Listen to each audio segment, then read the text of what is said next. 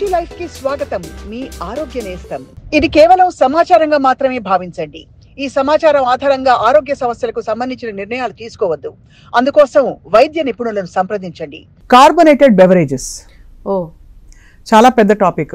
అంటే మనకి ఈజీగా పిల్లలు ఆటలాడి వచ్చిన తర్వాత నేను I don't want to name the brands because వాళ్ళు నొచ్చుకునేలాగా కాదు. ఇక్కడ మనకి ఏ సోడా అయినా సరే విత్ యాడెడ్ షుగర్ ఇది ఎంత చేటు చేస్తుంది మయూరి గారు? అంటే మీరు అన్నట్టుగా even I don't want to name them, దాంట్లో ఇంకా 0 క్యాలరీస్ అని చెప్పేసి, నో యాడెడ్ షుగర్స్ అని చెప్పేసి ఇలా వస్తూ ఉన్నాయి. బట్ సేమ్ దాని యాక్చువల్ కార్బోనేటెడ్ బెవరేజ్ ఏదైతే ఉంటుందో దానికి అంటే నో క్యాలరీస్ది తీసుకొస్తారు చూడండి, అది చాలా హానికరం. ఇంకా చాలా అంటే చాలా. ఇక్కడ ఏంటంటే అట్లీస్ట్ షుగర్ యాడ్ చేసింది మెన్షన్ చేసే వాళ్ళ లేబుల్ పైన మెన్షన్ చేసి ఉంటుంది. ఇక్కడ ఏంటంటే షుగర్కి బదులు they use alternates of sugar, artificial sweetness అవన్నీ పెట్టేసి ఆస్పర్టేమ్, ఎస్ స్పెషలీ ఆస్పర్టేమ్ నేను చెప్దాం అనుకున్నాను, మరి మీరే ఈ మధ్య బాగా పెరిగిపోయింది కాబట్టి ఈ నాలెడ్జ్ అందరికీ ఉంటుంది. అది ఆస్పర్టేమ్ అంత చేడు చేయదని చెప్పి దానంత చేడు చేసే అంత బాడీలో ఇంకొక వేరే ఏది ఉండదండి. సో అదేంటంటే it acts like a sugar but it is not a sugar లాగా. సో ఏం జరుగుతుంది ఆ టైంలో? సో ఇది ఎలా అంటే నేను ఇందాక నేను చెప్పాను షుగర్స్ గురించి మాట్లాడుకుందాం అని చెప్పేసి. సో షుగర్స్ 2 టైప్స్ నేను చెప్పాను కదా, complex carbohydrates and simple carbohydrates. So sugar అనేది గ్లూకోజ్ మాలిక్యూల్ ఏదైతే ఉంటుందో, ఒక చిన్న స్మాల్ గ్లూకోజ్ మాలిక్యూల్, మనం వాడుక భాషలో దాన్ని షుగర్స్ అని అంటుంటాం.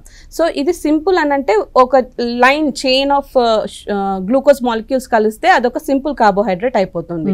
సో ఒక కాంప్లెక్స్ కార్బోహైడ్రేట్ వచ్చేసి పెద్ద ఒక వలయం, అంటే చాలా పెద్దగా ఉంటుంది. అప్పుడు జనరల్గా మన 7th and 8th కెమిస్ట్రీ దగ్గరికి వెళ్తే కార్బన్ వ్యాలెన్సీ 4 అండి. సో కార్బన్ ఒక కాంప్లెక్స్ స్ట్రక్చర్ ఫామ్ అయిపోతూ ఉంటుంది.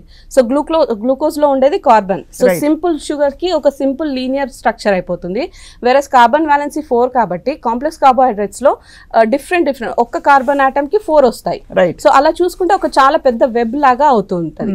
సో ఈ కాంప్లెక్స్ కార్బోహైడ్రేట్ని బాడీలో మన ఇన్సులిన్ హార్మోన్, మనం ఫుడ్ తిన్న తర్వాత ఇన్సులిన్ హార్మోన్ వచ్చేసి బ్రేక్ డౌన్ అయిన తర్వాత ఇన్సులిన్ హార్మోన్ ఒక షుగర్ని తీసుకెళ్లి డిఫరెంట్ సెల్స్కి ఇవ్వడం అనేది జరుగుతూ ఉంటుంది.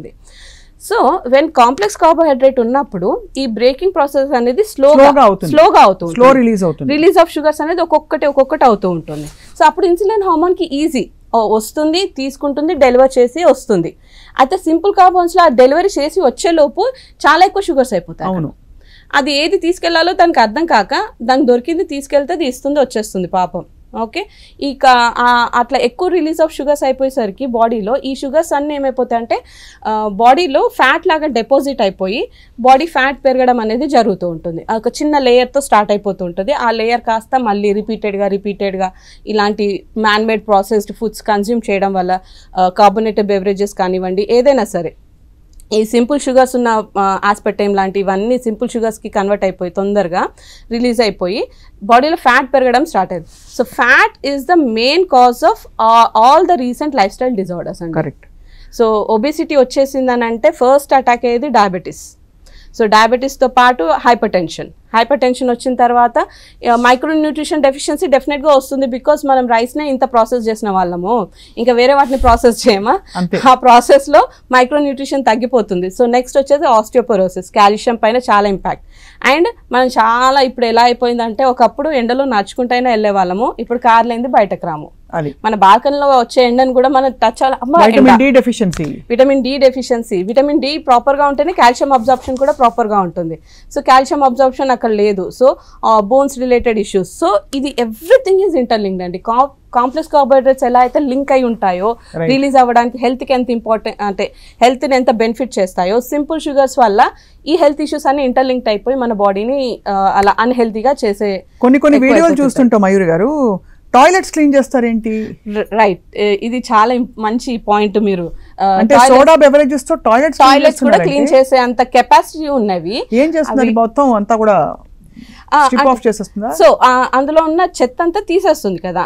అంటే ఒక టాయిలెట్ క్లీన్ చేసే అంత కెపాసిటీ ఉన్న ఒక సాఫ్ట్ డ్రింక్ మన పొట్టలోకి వెళ్తే ఎంత అంటే జనరల్ గా మనం టాయిలెట్స్ క్లీన్ చేసేది యాసిడ్ తోనండి. అవును. ఓకే, ఇందులో ఎంత కెమికల్స్ కలిపితే అది అక్కడ టాయిలెట్ క్లీన్ చేస్తుంది. అమ్మ బాబోయ్. సో ఆ కెమికల్స్ అని మనం మన పొట్టలోకి పంపిస్తున్నాం. రైట్. యూ కెన్ జస్ట్ అంటే ఇమాజిన్ చేసుకోవడానికి కూడా మనము ఒక లాంటి గూస్ బంప్స్ వచ్చేస్తున్నాయి. రైట్, ఆ స్టమక్లో ఉన్న గుడ్ బ్యాక్టీరియా అంతా ఫ్లష్ అవుట్ అయిపోతుంది. ఓకే, అండ్ చాలా డిస్బ్యాలెన్స్ అనేది జరుగుతూ ఉంటుంది స్టమక్లో. ఈ డిస్బ్యాలెన్స్ అయిన ప్రాసెస్లో న్యూట్రిషన్ మనం ఒకసారి కొంచెం మంచి ఫుడ్ తిన్నా కూడా అది ప్రాపర్గా అబ్జార్ప్షన్ అవ్వదు.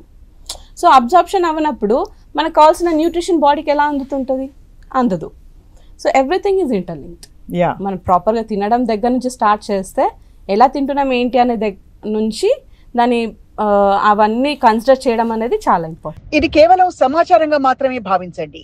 ఈ సమాచారం ఆధారంగా ఆరోగ్య సమస్యలకు సంబంధించిన నిర్ణయాలు తీసుకోవద్దు. అందుకోసం వైద్య నిపుణులను సంప్రదించండి.